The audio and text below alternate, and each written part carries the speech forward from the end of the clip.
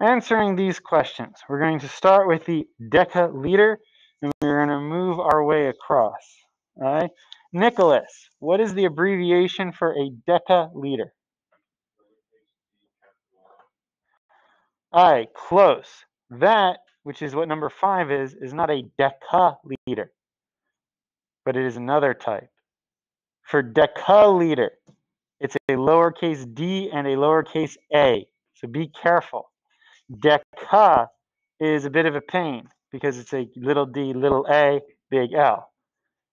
Little d, big L is deciliter, not decaliter. All right, so as we go to the next one, let's see. Sophia, what is a centijoule?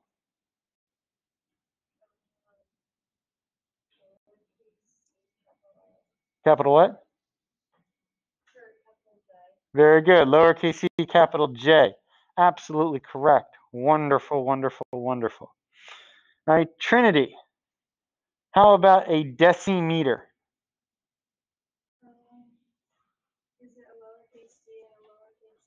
Correct. Lowercase d, lowercase m, perfect. Now, Nicholas, how about this DL thing here? What is that? That's your deciliter. Very good. Okay, then we have a little k, little m. Jamie, what do you think? Kilometer. Very good. We can also call that a kilometer, but yes, that's fine. Little h, little g. Let's see.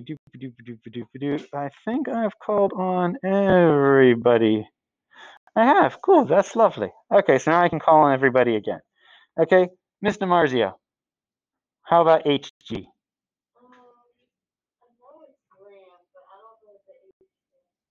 No problem. We're dealing with a hepto or hectogram. And it would have been right, but it's okay. This is just practice. It's not worth anything. All right, but thank you for thinking about that.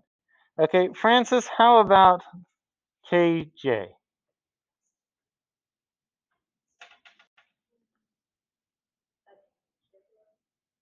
Kilo is correct. And what's the J?